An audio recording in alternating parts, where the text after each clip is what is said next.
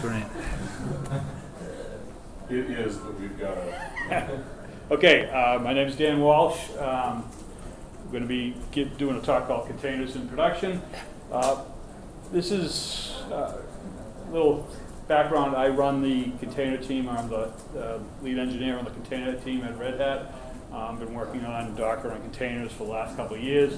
And I put out a paper. It's an internal paper, but eventually will be printed as a blog talking about running containers in production. You know, basically thinking about containers going forward. One of the things, containers talk about DevOps all the time. So developer and operators, and how this new DevOps model where we're constantly putting out packages and the whole release cycles, things like that. But to me, at this point, Docker is concentrated almost exclusively on the developer side. Okay, especially when you look at it, I'm ignoring orchestration at this point, but just looking at what the tools have done, right? They've been really concentrated on the developer. When I think about containers in production, we're trying to look at from the operator's point of view. What are operators going to do when they get containers in production? What do they look for? And so that's what really sort of rethinking about containers. So most container work up to this point is concentrated on developer. Docker build, Docker commit, right? It's all about building these containers, building your applications. And with standardization of OCI format, new tools can arise. So up till now, everybody's been building containers with Docker, as I said, Docker build and Docker commit, but really I see it as a standardization of the format, the image format. And I'm starting to see other groups starting to build containers, or container images using other tools. And I think that's good. I think it's good to have innovation and stuff looking at how you build containers. So I've seen Ansible right now has playbooks. They allow you to build containers with playbooks. OpenShift has a thing called source to image. And then, they're building container images. That earlier today, there was a talk by Fedora talking about how they're doing layered container builds in there. And then there's another project that's been going on for a while called Docker RAM. But the real goal here is to allow people to build these applications. And as long as the output of these applications is the same, I think that's goodness. I mean, it also means, though, that we don't have to ship a Docker engine and a Docker fully instrumented for building containers in production. Right? But really, why do I care about that? What we're looking at here is the copy on write file system. So we look at containers. The whole Docker infrastructure has all been looking at adding copy on write, because when I'm doing Docker builds and when I'm doing Docker commits, what is that? I'm basically taking what I had before. I put a copy on write file system on it, and then I continue developing the applications, and I'll eventually save that application to a new image format. And that's all built around copy on write. When I'm running containers in production, though, I don't want my application to be able to modify itself. Right? I really don't want applications to be able to modify /user. So in production, I would argue that we want to move towards a state where we're not necessarily using copy on write file systems in general for doing that, and that opens up some opportunities. So if we look at the problems with copy on write systems, things like device mapper and Btrfs, right, both break shared memory. So right now, if you run device mapper containers, which is the default for Fedora and all Red Hat based operating systems, we run with device mapper. The second default is AFS, we're going to talk about overlay FS in a minute, and then you have Btrfs. Well, Btrfs and device mapper break security sharing memory. What happens is these are block-based devices, and there's a problem that the file system and the block device don't communicate well together.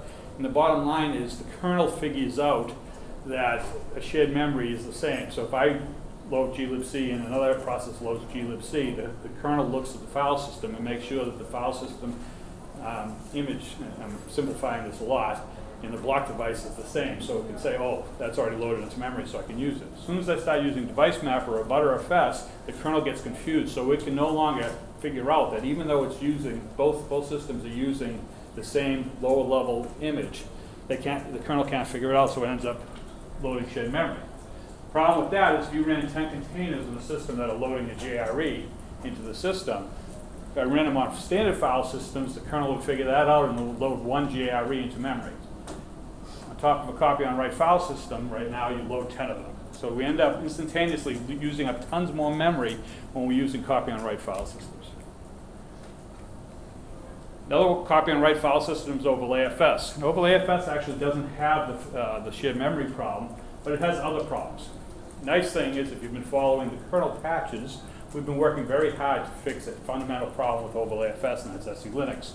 SE Linux support wasn't there, so we lost a lot of security. If you went to an OverlayFS for your back end, you had to turn off SE Linux support for separation of kernels. My team has been working heavily on that. We have patches both going into the Linux kernel for OverlayFS and to the Linux security module, and Paul Moore is in the back somewhere here, or did he come? He's the one merging it into the SE Linux part of it. And those should come probably by the end of the year. I'm hoping to have a rawhide kernel out in the next few weeks that people can start to play with OverlayFS and SE Linux support. But a real problem with OverlayFS is it's not a POSIX compliant file system. So there's some fundamental problems that people run into when they use OverlayFS based on assumptions on POSIX compliance. Okay, really, so the one we hit originally was a program that opens up a file descriptor and then reopens the file descriptor, or opens the second file descriptor on the same file. If it opened up the first one for read-only and then opens the same file descriptor the second time for read-write, and it actually ends up with file descriptors to 2 different files. Okay, because when I open up a file for write, it actually does a copy up, copies the file into a new place. So RPM did that, and so we ended up with RPM having thinking that it would open the same file twice, but it actually opened up 2 different files. So there's other problems, things like shared sockets. Basically, there's problems with OverlayFS. But I think in a lot of cases, people are going to start moving to OverlayFS once it gets a little more support in.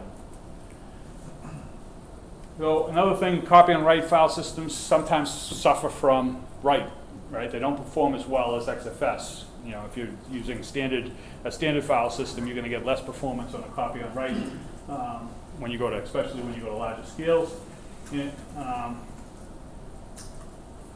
as I said earlier, in production, really, most images should never be modified, right? I don't expect, when I ship an Apache version, I don't want Apache being able to rewrite Apache, right? You just fundamentally, you don't want applications able to write to /user when they're running in production. So read-only container security is much better for security. If I can only write to certain directories and I can't write to my executable paths, that's always considered good. Lastly, copy and write does not support network storage. So you can't run a copy and write file system on top of NFS, on top of Gluster Cephs. Okay, so you lose the ability to share your images from a centralized site. You're going to see some cool stuff coming up with that.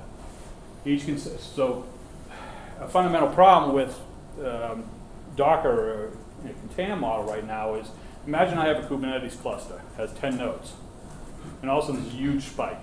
Okay, I always like to use the Sports Illustrated swimsuit edition. Right? So the Sports Illustrated gets so many hits per week, and all of a sudden the swimsuit edition comes out, and they go like 100,000 times more hits on their website. At that point, well, that site's out. In 2 weeks, they go roll back. So you need to have this sudden expansion of hundreds of servers. If you're running a container environment, what you want Kubernetes to do is suddenly launch, say, 100 new nodes.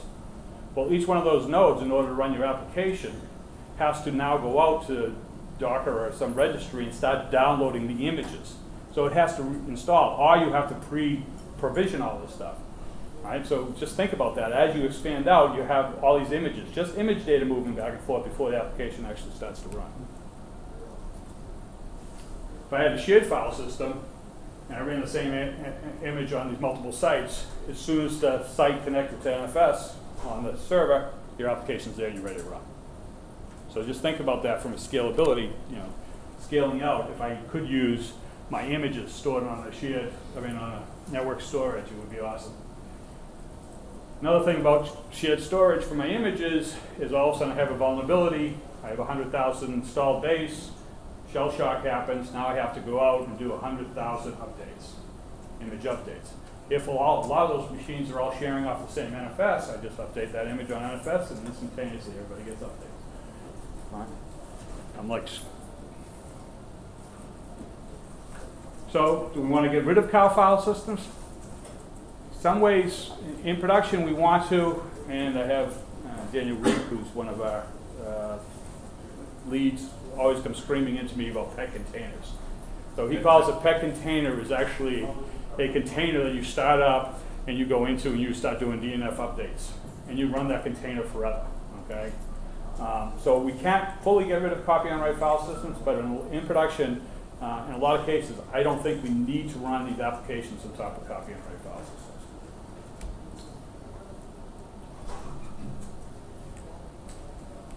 So we've been working with this, the atomic registry, atomic or OpenShift, whatever, the name goes back and forth all the time, whether we're calling it the atomic registry or the OpenShift registry. It's basically taking the Docker registry service and adding additional features onto it. So what we've done, what my team's been doing is working on a service which is watching container images to arrive. So when someone does a Docker push to the registry, we have a service that's watching, sitting out there watching for messages coming in and telling us that an image has been pushed, at which point this application will explode the images onto an OS tree. Why are we using OS tree? So we don't have to use up as much space. So you do a Docker push from your server, the application goes out to the registry, this application will watch for that and then will explode it onto an OS tree file system. The first feature we want to add is the ability to do an atomic scan. So what we have is hundreds of developers out there pushing applications to a service. We have an application watching it, that image comes up, we explode it out, we do an atomic scan, figure out whether or not this application has vulnerabilities. If it has vulnerabilities, we can basically deny the push. All right, but basically, in order to do that, we have to explode the image onto disk and then run the scanning on the exploded image. But what happens if we share that exploded image after it's been exploded via NFS, CEFs? Cluster. Let's look at it.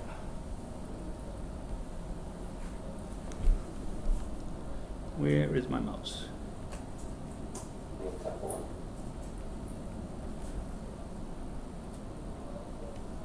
Hi, my name is William Temple. I'm a software engineering intern at Red Hat, and I work in container security with Project Atomic and OpenShift.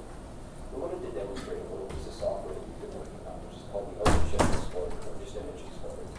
Basically what it can do is it can watch the OpenShift registry or the Atomic registry for changes in images and explode those images onto disk so that you can inspect them with automated tooling or with scanners.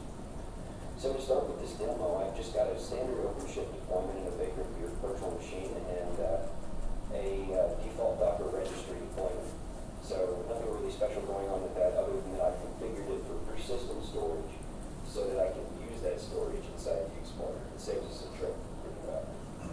So in my VM, I've cloned this and I've gone into the directory. It's just a Go program, a single binary. So I'm going to build it really quick, and it builds a binary and a Docker image that we're going to use as the base of the Kubernetes pod. So it just builds that image, and we're going to deploy it using OpenShift. So you might deploy a different service in OpenShift or any kind of Kubernetes service.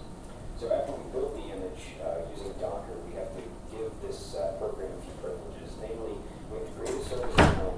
We have to create a deployment config for this pod so that OpenShift will create the replication controller that keeps it alive, and also add privileges. And the most expeditious way for us to do that, just for this demo, is to give that service account cluster admin. So it's a little overkill. Obviously, in production, you use something more restricted, but for the purposes of the demo, it's the easiest way that we can give it the appropriate privileges. So going back to our OpenShift console, you can see that Docker Explorer pod has been created, and it's got one replica. So it's running now, and if we take a look at some of the images we've got, basically this pod is watching the image streams and is going to explode them onto disk in a specified location. So I've actually pre-pushed an image, this BusyBox image, and we want to see if our Explorer pod has exploded. So I'm going to the pod now and looking at the logs, and you can see it has a message exploded that it exploded default BusyBox list. And if we go back to our vagrant VM, we can take a look in the explode directory and see the contents of that image have been unpacked into this specified directory for us. So we have a few folders here, digest images and repo. I'll explain the repo in just a little bit. digests represent a checksum of an entire image, and images are sort of human readable names. So something like BusyBox might refer to a checksum of an image, which would be located in digest. So digest contains the actual file system, and images just contains this file, a link, which points into that digest folder. So it's a way for us to update the tags, but also keep images around. So you can see this link contains this checksum, which points to a specific location under the digest folder. This long checksum, and this rootfs folder contains the actual contents of the BusyBox image. So this is a pretty versatile system. You can do quite a lot once you have access to the rootfs. You can run scanners on it. You can basically do whatever you want. But one of the more interesting things we can do is share it. So I've got an export configured to just share this with world read only. And I'm going to activate my NFS server so that I can browse this on my host machine, and we can see what kinds of things we can do with this system once it's been shared between two machines. So back on my host here, I'm going to mount this at /mount, and need to make sure I get the IP address right. Doesn't look like it's connecting. Let me check the IP. That's changed. Fix that really quick. And looks like it mounted right up. So now I have access to these rootfs folders at /mount. You can look at them if I do a tree on them. So you can see I have the BusyBox tag, and its rootfs are exploded here as well. So I'm going to configure a quick watch on this tree so that we can take a look at it later. And I'm going to go back into the Vagrant VM, and I'm going to push an image that I've tagged to be on the OpenShift repo. Specifically, I'm going to push an Alpine Linux image because it's pretty small, and it should push very quickly. And so once we push this image up, we should see it's immediately exploded on the host machine, not just in the guest VM. We also now have access to this image anywhere where this shared NFS server is located. So I have actually also prepared a script which will create a container using OverlayFS of any image in /mount. It's just kind of a hack that I put together. And so if I do start container default BusyBox and latest, it will just drop me right into a BusyBox shell, even though I don't have the BusyBox image on this host. So I can look at the release file. I'm not sure if BusyBox has one, but you see the point. It's a standard BusyBox shell, and I can do anything in that shell that I can do in a BusyBox container. It's a run C container running with OCI utilities. The hack doesn't really clean up the folder, so I have to clean it up manually, but I can just create containers instantaneously out of any image that I push to this registry without having to pull them, and I don't necessarily have to use Docker, so there's really no Docker involved in this except in the push. So on any of the clients, I don't need Docker, I just need run C. So I'm going to pull Fedora and then tag Fedora to go onto this registry, and I have to put it in the default namespace so that it has a project that it lives in. And then I'm going to push it, and it'll take a second to push. So while it's pushing, I'm going to explain some of the technology that's going on here. I mentioned earlier the repo folder. Basically, what we're doing is we're pushing these images and exporting them into an OS tree repository. So OS tree is specifically designed to store immutable file system trees.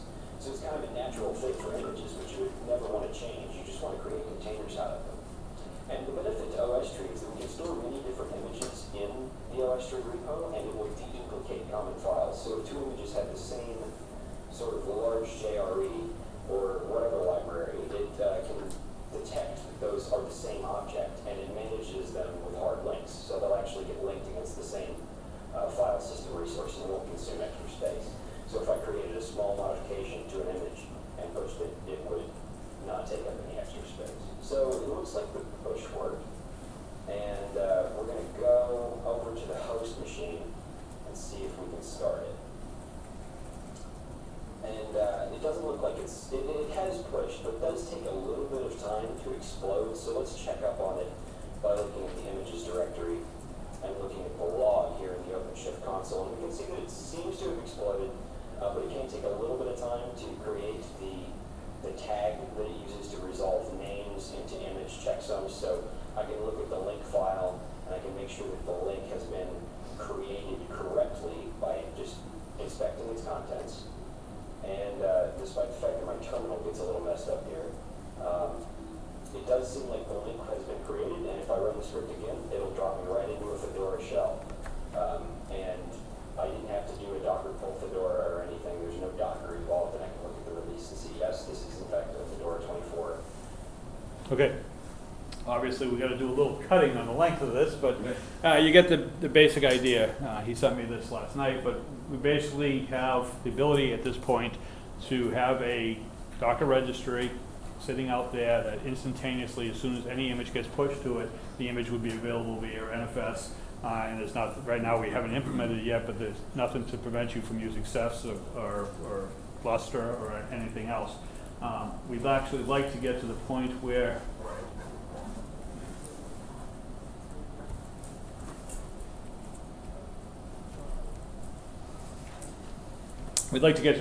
we could share these things even using OS tree. So we want to be able to support all different protocols, network protocols for accessing your container content and not have to do a Docker pull on every single service and whenever I want to get a container. So that's the first point, system containers. Giuseppe in the corner here has been working on the concept of system containers. And what system containers are, first of all, on an atomic host. How many people in here played with atomic host? Okay, a whole bunch of people play with atomic host. What's the most aggravating thing about atomic host? You can't add Vim. Yum doesn't work, right? Yeah, you can't install Vim, you can't install Emacs. So it's real aggravating when you get on there to do it. And really what we're trying to do with Atomic Host is we're trying to implement an operating system where all the software has to be installed in the form of container images. Okay? So what we want to do is have software must be installed as container image, but we have a catch-22. Kubernetes requires etcd and flannelD to be running before Docker comes up. So we have to have a couple of applications installed in the system in order to use Kubernetes, and those applications are actually going to be used by Docker. So how do I do that?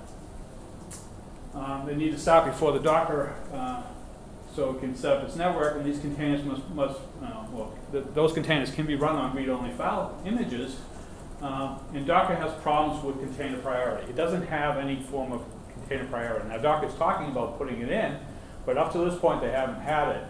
But the dirty word that Docker doesn't like, systemd, has priority, right? You can set up that says Docker relies on etcd, flannelD running, and flannelD relies on etcd being up and running. So I can set up a priority list using unit files to set up proper starting of my applications, but I can't install etcd and flannelD because DNF doesn't work. So I have to install them in the form of containers, but the only thing I get to run containers is Docker. I got catch-22. So we came up with the concept of what we're calling system containers. We're using the atomic command. So the atomic command is sort of the atomic CLI command is the tool we're using to wrap all this functionality to build. But atomic command is how you would install, and now you can do an atomic pull and an atomic install of what we're calling a system container. There's a new tool called Scopio that's showed up in Fedora over the last few times. It's actually inside of RHEL and CentOS at this point.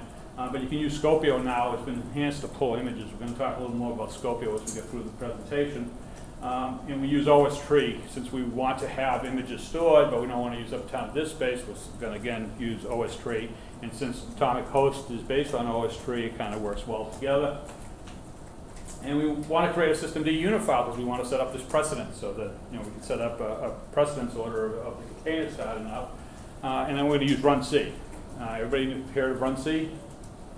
Okay, runc is a new way. If you were using Docker 1.11, runc is a standardized part of what's called the Open Container Initiative. It's a standardized default way that you run containers. And Docker actually in 1.11 is using runc underneath the covers to run containers, but we're going to use runc directly inside of our systemd unifiles. So atomic command has been implemented to handle this, so you can do an atomic pull. I actually think the API there is wrong. Okay. Anyways, you can do an atomic pull --system etcd and atomic install etc system etc. We put out etcd and flannelD containers that can handle this. They're both available on Docker Hub right now, so you can actually install these on top of Atomic Host. You can install them on a RHEL system or Fedora system. as well. There's nothing preventing that. Yeah. Wouldn't doesn't atomic install do a pull automatically if it doesn't have it on the system? Do you really need to do the separate pull? I don't think you need. No. You can just do an atomic install. Yeah, I think if you do an atomic install -- system, that's easy. Sure. Yeah. So this is based on a document that I wrote 6 months ago, so I probably should. That's why you guys are experimental. So with system containers now, we're using runc, we're using systemd, and we're using OS3 for the backing store. For the container, you can't update the container, right?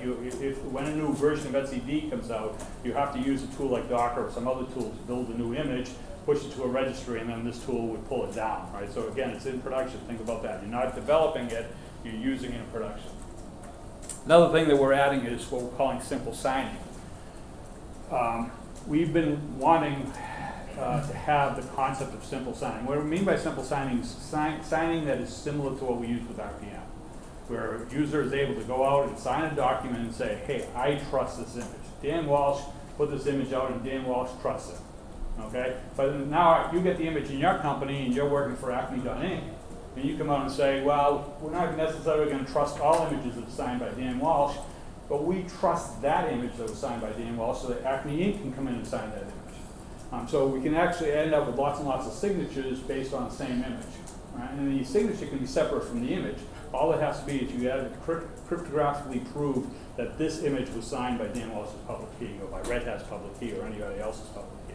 So we're adding the concept to Atomic to these tools for simple signing. It allows you to use a PGP type signature, very simple signature to sign basically the checksum that is appropriate for the OCI or Docker image. Multiple people can sign the same image. Signatures can be stored on this new Atomic OpenShift registry. And also we allow signatures to be stored anywhere. If you want to put signatures onto a website and say, there's 40,000 Docker images out here, I trust these 4. Okay, how do you do that? So what I would want to do is take those 4 images, get their checksums, sign their checksums, and put it on a website somewhere. So now I can do an atomic pull of that application, set up Atomic so it goes out to the register to my website and says, okay, I just pulled this checksum down. Does it match what you signed? Yep, Dan Walsh trusts it, so we can trust it and install on a system, or Acme Inc. trusts it, we can install it on a system. Really simple stuff, not building up a hierarchy, but just basically allowing people to play with signing based on this concept. Then we want to eventually build policy rules engines that say you only allow your applications to run certain applications. So we can build a Docker, and some of this is not quite built yet, but we can build an authorization plugin that basically sets up a policy that says I'm only going to allow my Docker engine to run applications that are signed by Acme.Inc. So now if a random user goes and pulls down an application, when that application goes to run, it'll check to see if it's properly signed. If it's not properly signed, then you get it thrown out. We want to build this tooling all the way up into Kubernetes, so Kubernetes can start having policy around this type of thing. Yes? What about revocation? Like key is compromised? Yeah, I mean, you could, we have that problem, right? You could remove the signature file for it, but yeah, we always have that problem. We've had that problem with RPM for 30 years now. Okay? So I don't want to get, right now we're just trying to get the simple signatures. We can talk about revocation at a later time, but most ways that people have done revocation in the past, we can build that into it, but let's not get bogged down on that. We've been waiting for some kind of simple signing for a long time.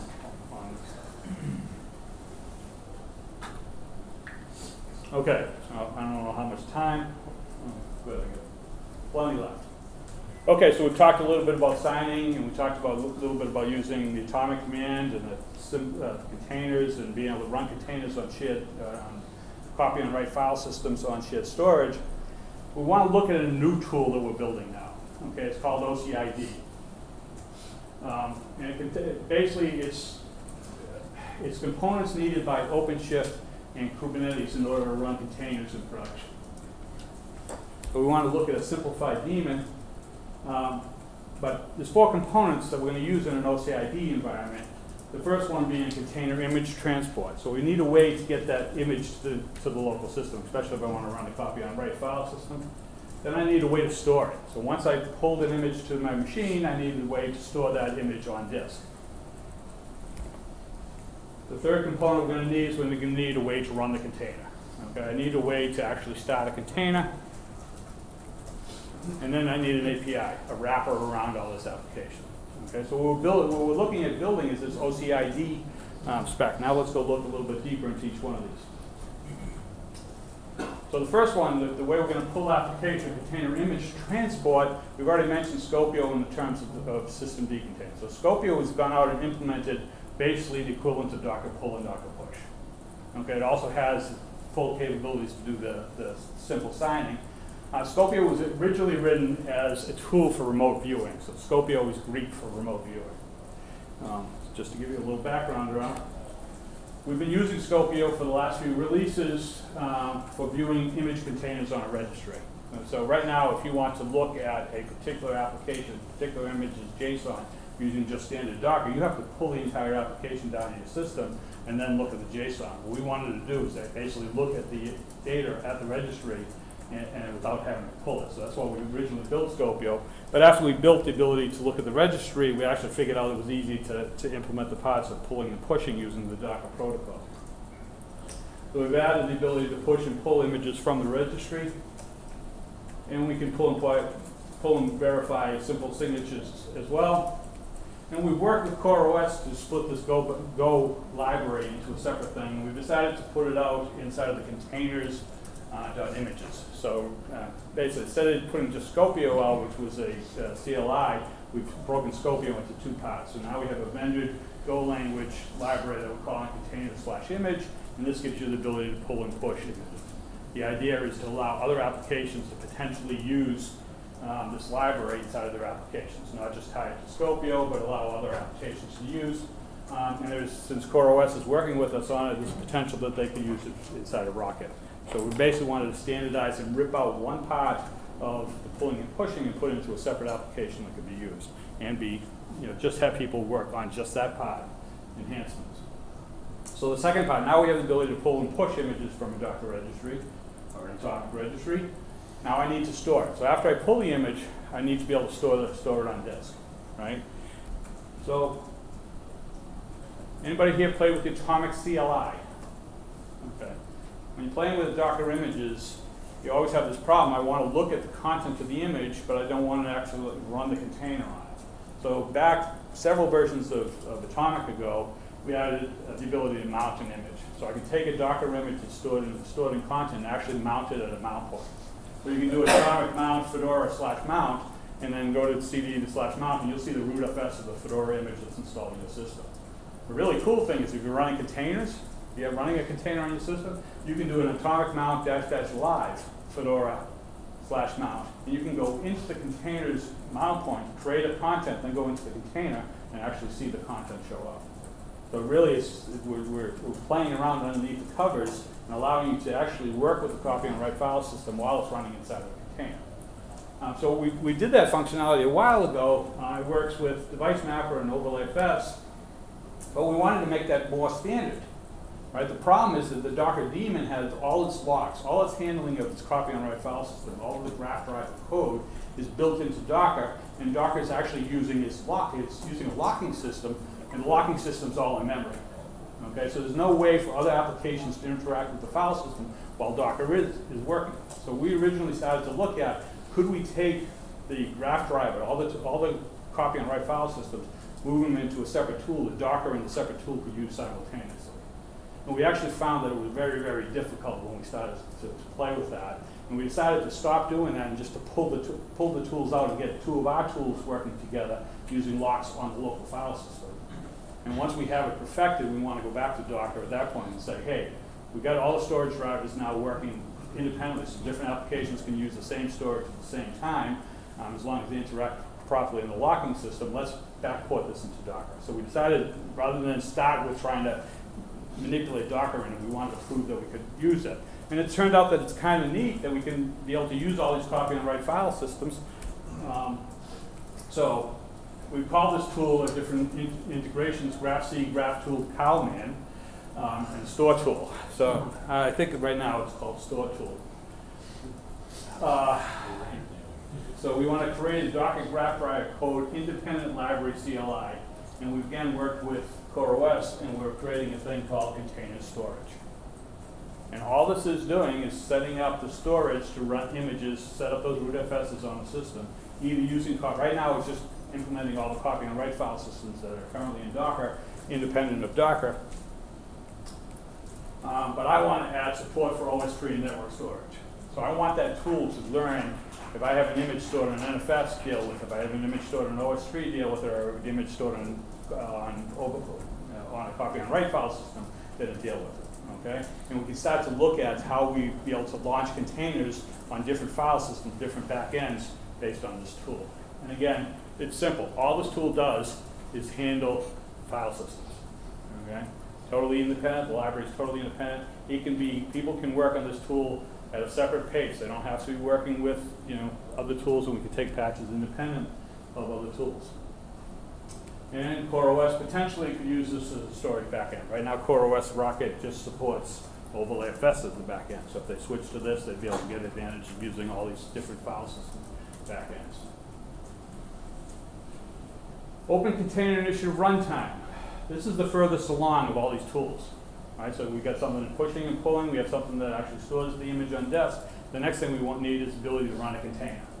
So the Open Container Initiative was started about 1.5 years or 2 years ago now. Maybe a year ago, I don't remember exactly when. But basically what's happened is RunC got developed based on the Open Container Initiative. RunC and a specification for how you specify which container you want to run, what the applications are, what the labels, things like that, have all been standardized. They're being used by Docker. They're being adopted by Rocket at this point. Other frameworks, other tools are starting to build using the specification. RunC is just an initial implementation of the specification. And we're starting to see other people. Clear Linux is about to release a mechanism for running containers on virtual machines, and they're following the specification. So theoretically, you could swap out RunC with Clear containers. You'd be able to run these containers. But they follow the Open Container Initiative specification. And as they go forward, I think we'll see other systems using it. As of Docker 1.11, it uses RunC as the default backend. So all the software is shared between Docker and anybody else that wants to use it. And the OCI tool, so that's all about RunC. One of the problems with using RunC is you have to actually go edit a JSON file. If you want to configure a container to run, you don't have a simple Docker create command line or a Docker run command line to configure your JSON. You have to actually go out via a really complex JSON file to create the specification. That's what RunC uses to actually launch the container. So we implemented a tool called OCI tool, which has actually gotten sucked into the open containers under OCI tools. And what that allows you to do is it basically follows pretty closely to the Docker run command line, but you say OCI tools, Docker create command line. OCI tools generate, and then -v, whatever you want to mount in volumes, --pid equals host, all those kind of commands. And then it just goes out and generates the JSON file that you're going to use for your container. So it makes using RunC a lot easier because you can specify on a CLI what you want to run, or you can continue to edit the JSON file. OCI tool generates a specification, then you can launch RunC. If you look at, I believe that the system containers that we were using earlier, you used OCI tools to generate that? No. Okay. Well, he was smart enough to generate it on his own. But anyways, if you want to play with RunC, I would heavily advise you to use OCI tools to generate the specification. So the last part of this is the OCI. This is sort of the wrapper around this application. And we're actually wrapping all these tools together underneath an atomic command, but we want to be able to do it both in atomic command and as a daemon. So OCID is sort of the tool that wraps up all this stuff. It's the Open Container Initiative daemon. I prefer to call it OCD, but I think it's funny, but anyways. This is the least developed part of this, but we've started to develop it. And what this does is Kubernetes, Kubernetes has specified ways that Kubernetes can talk to container runtime environments.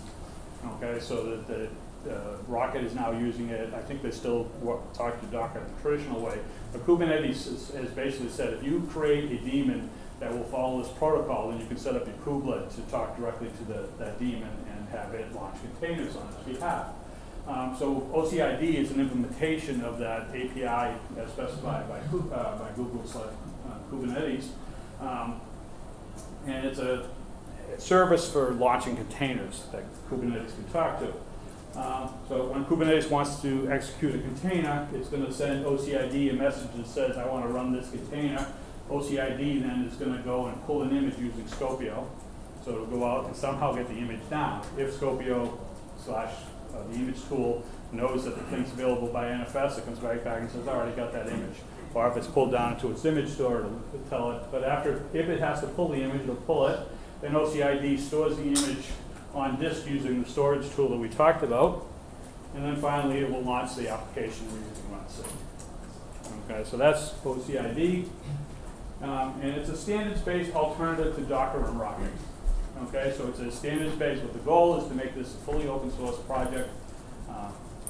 Anybody can contribute to it, and we want to right now it's underneath containers, but we want to eventually potentially get into OCI as being a standards-based thing.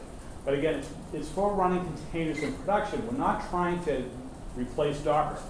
Okay, we don't want to. Docker has a whole bunch of functionality. The goal of this tool is not to implement Docker build, Docker commit, and some of the other features of Docker. All we want is a standard tool that is basically able to do what you want to do when your containers are in production, which is, I want to run this application on this machine, so it needs to be able to pull the application from a service, install it on some kind of file system, and then run the container. Okay, and that's it. And we want to base it on, right now it's based on Kubernetes. But again, we're implementing the same functionality inside of Atomic. So Atomic will eventually be able to not only run system containers, but you'll be able to do Atomic pull and do -- instead of OCI backend, you could say, I'm going to use a device mapper backend, and it'll pull it into your local storage device mapper, not inside of Docker, and you'll be able to launch containers based on that. And eventually we want to get, once we have this up and running, we want to move OpenShift to OCID by default, and then have it standardized. Another nice thing about this is where Docker is constantly changing, this will give us a little more stable underpinning for running containers, because we don't have to constantly swap out based on all the innovations of building containers and different things that Docker is trying to do, and we get a little more stable back end. So I'm getting questions in a second, but containers in production will focus on system containers and system services, and basically Kubernetes running clustered applications. So that's our goal. And at this point, questions? Yes. So is there anything conceptually preventing you from running application containers under the same system? Like what's the... Well, we need to, in this system, we need to, by application containers, I guess you're meaning a pet container? No, I'm saying, so you're emphasizing the use of this just for the system containers you need to run etcd, flannel, Kubernetes. Right. But let's say I just throw my WordPress container at it. Well, I would say that's a container in production. So your WordPress would be, right. So what I'm defining as a non-production container is one that's under development. Ah, okay. Okay, so if you're building a container, if you're experimenting with a container, you're going to probably need a different tool than this. This is more about a container image already exists at a registry, and I am putting it into production. Okay? Anybody else? Yes? So how that, I mean, for me it looks like the OCID has similar features with Containerd, except that well, Containerd doesn't implement anything to do with storage, pulling and pushing. All Containerd does is execute RunC. So yeah, it would be similar functionality. There would be nothing to prevent eventually something like Swarm or to take advantage of this tool as well. All we're saying is we believe fundamentally for putting a container into production, you need to be able to get the container installed onto a machine, load it, and then run it. So that we're adding those three components and then having a daemon that, again, the daemon can talk to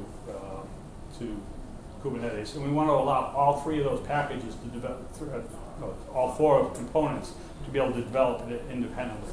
Right? So that we don't have to lock everything into one big monolithic application. Yes? So at the beginning you said that Docker is focused on developers, and it seems to me that it is focused on developers so much that it's actually unsuitable to run it in production. I'm not saying that. I don't. No, Yeah, don't put words in my mouth. I get enough trouble. It seems to me that is what I'm saying. You said it. I didn't. Okay. I'm not getting into trouble with that. No, I think in the future I want to support Docker. I want to look at it. What in my opinion is better ways to run containers in production than current Docker workflows. Again, I think Docker is great for building applications. I think it's great for running containers. I just need alternatives. So you would envision, for the foreseeable future workflow where you continue to do Docker build and Docker run during development, and at some point you do a Docker push to promote it to some production application, at which point it goes into the containers in production framework that you've described here. Correct. So, right.